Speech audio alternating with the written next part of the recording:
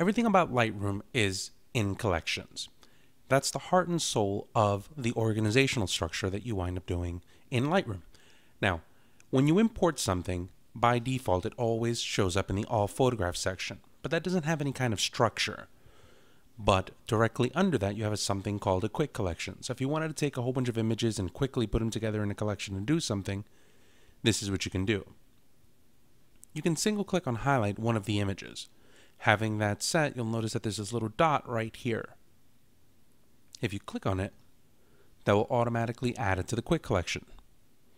To remove it, you can go ahead and just click on that same dot and it'll remove it, whether you're in the quick collection section or not.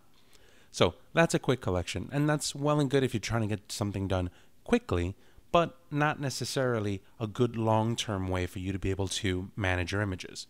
So let's talk about collections. The differences between collections and folders. When you put your images inside of Lightroom, obviously they're going to go into one folder. So right now I have all of this information in the Lightroom 2.0 images folder. However, in a collection, you want to be able to organize a certain amount of pictures, and those pictures could span several types of folders. Not to mention the fact that you could have an image inside of this Lightroom 2.0 images folder that can be referenced in more than one collection.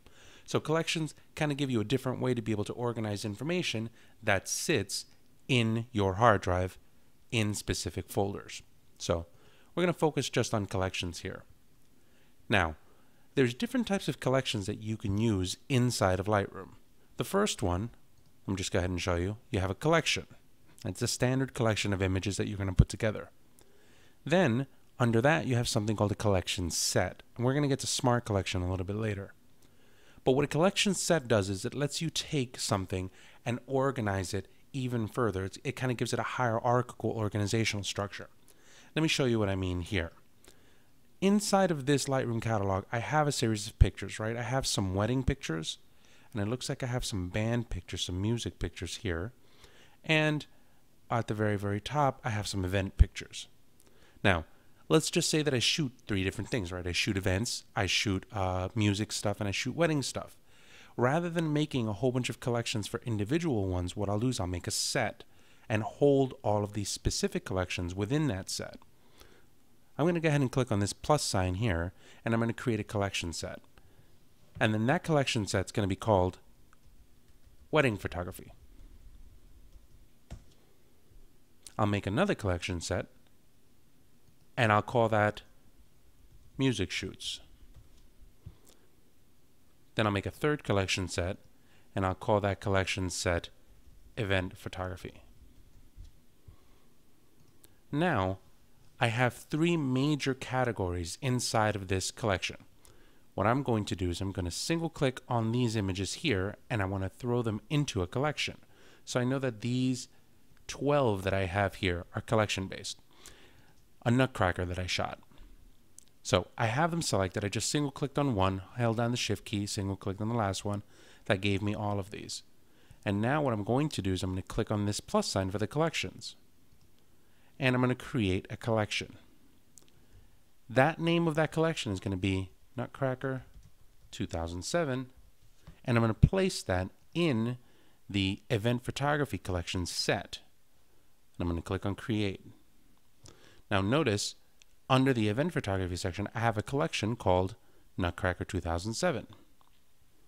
Let's go ahead and go back to All Photographs, and what I'm going to do down here is I'm going to single click on the first image there. I'm going to hold down the shift key, and I'm going to single click on the last image in this set. That's going to select all of them. And I'm going to click on the plus sign, and I'm going to create another collection. That collection is going to be called Jane Doe Wedding 2008. And I'm going to place that in the Wedding Photography set. By doing that, now I have two different types of collections here. I have all of my wedding photography inside of one area. I have all of my event photography in another area. So it kind of gives it that hierarchical structure where you can say, all right, well, now you have, instead of looking through every single collection, you can just isolate what it is that you're looking for by just going to the specific event. That makes it a lot easier. I could even take the concept of collections a little bit further here. Now, notice that you have the Nutcracker 2007 collection here, and you have a little box. That's letting me know that it's a library collection. I'm going to switch over to the slideshow area, and in the slideshow area, I'm going to create a new